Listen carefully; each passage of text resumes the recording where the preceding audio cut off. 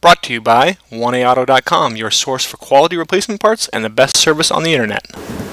Hi, I'm Don from 1A Auto. I hope this how-to video helps you out. And the next time you need a part for your vehicle, think of 1AAuto.com. Thanks. In this video, we're going to replace the upper oxygen sensor in this 2005 Hyundai Elantra with a 2.0 liter. Tools you'll need a 12mm socket and ratchet, and probably a piece of pipe for some extra leverage. And you'll also need a special O2 sensor socket with the corresponding ratchet. Alright, I've located the coil next to the air box on the left-hand side, driver's side of the engine. And I'm going to access it by removing 4 10mm bolts that hold the engine cover in place.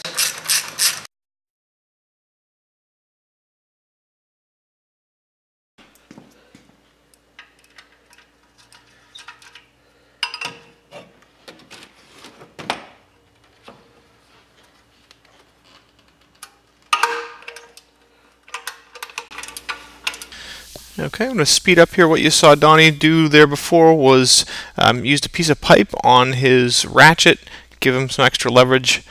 These bolts that hold the heat shield on can be hard to break free, but as you see they do come out.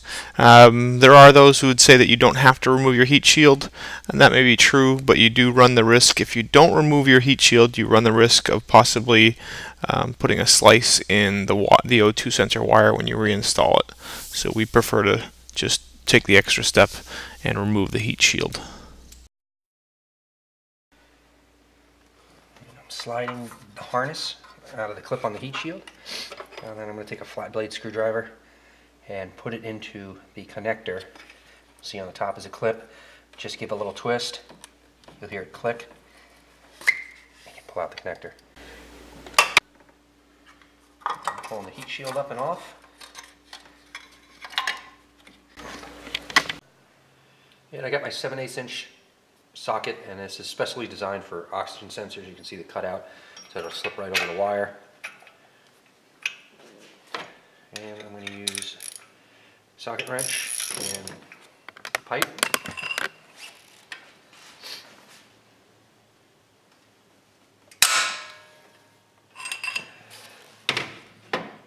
Now that I've broken it free, it should twist.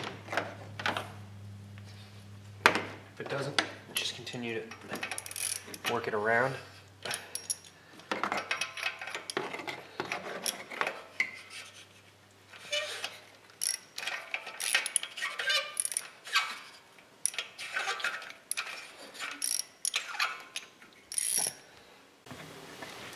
And I've got my new part from 1A Auto, exact replacement.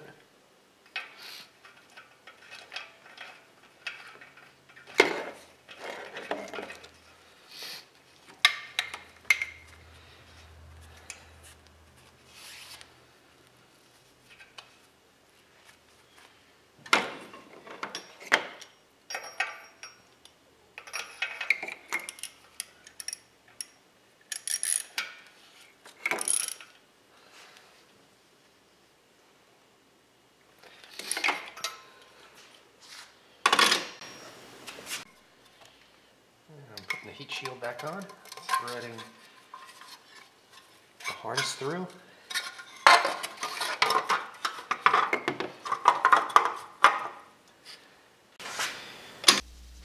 And we'll speed up here as we install the 4 bolts that hold the heat shield and then tighten them up. I'm plugging the new sensor back in.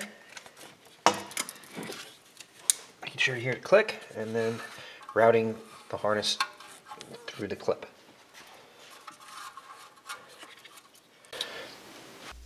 And the final step is to put the engine cover back on.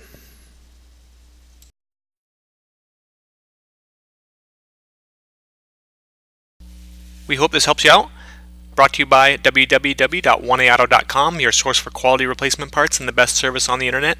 Please feel free to call us toll-free 888-844-3393. We're the company that's here for you on the internet and in person.